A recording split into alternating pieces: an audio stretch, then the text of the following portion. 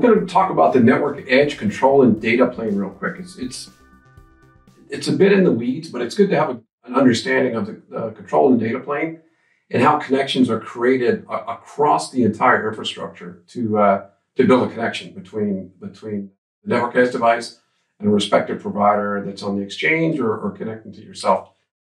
We'll show you what the control plane looks like as you connect to a provider. We'll just use AWS, for example.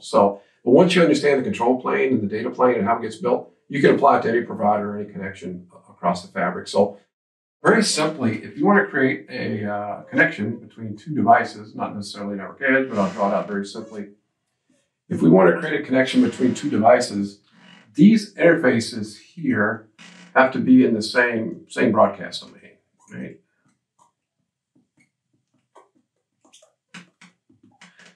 So for this interface to talk to this interface, if this interface is 01C and this interface is 01D, MAC address, they have to be in the same broadcast domain so they can talk to each other. So we're going to expand on this concept and show you all the components in between.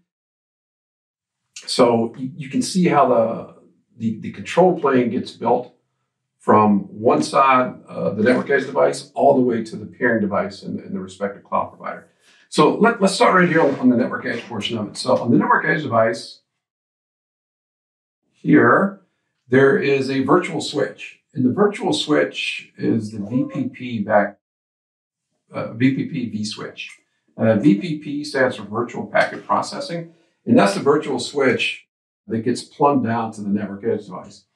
And as part of that network edge device, or as part of the instantiation of the device when it gets spun up, there's a VXLAN network identifier here.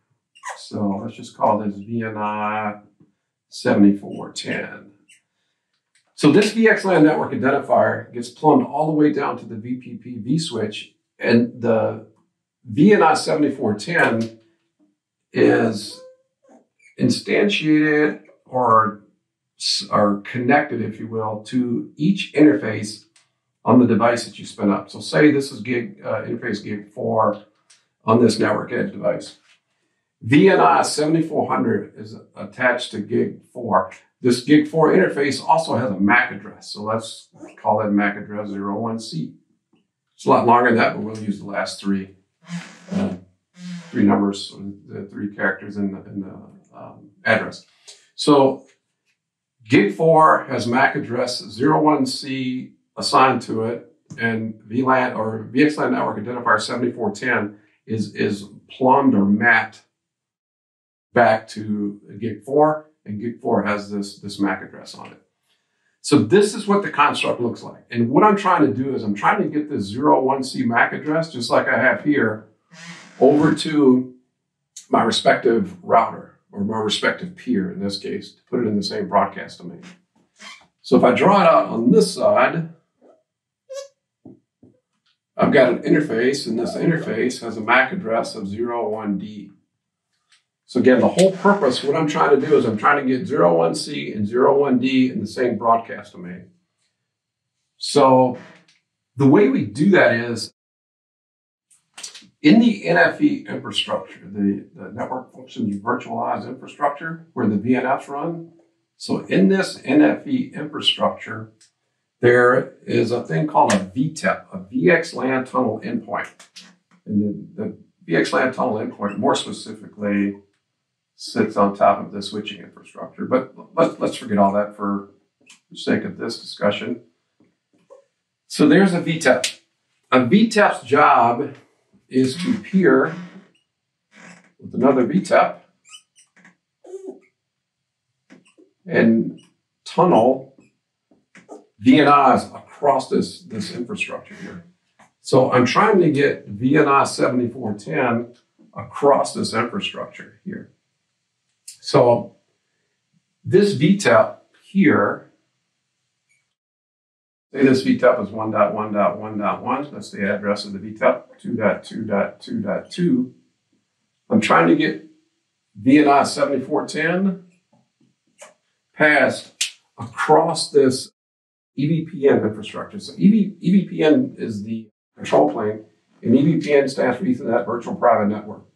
So as part of this EVPN control plane, I've got to get VNI 7410 across this backbone. So what happens is at this point on the ECX switch,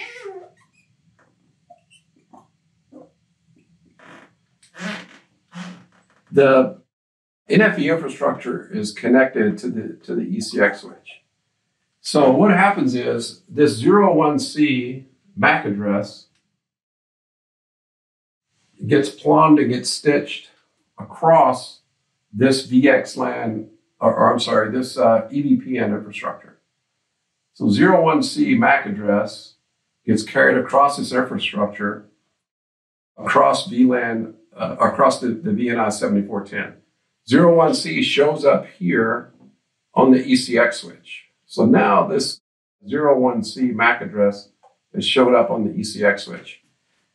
But there's a little bit more I need to do. Let me create a little bit more room here. There's a little bit more I need to do to get this infrastructure across the ECX switch.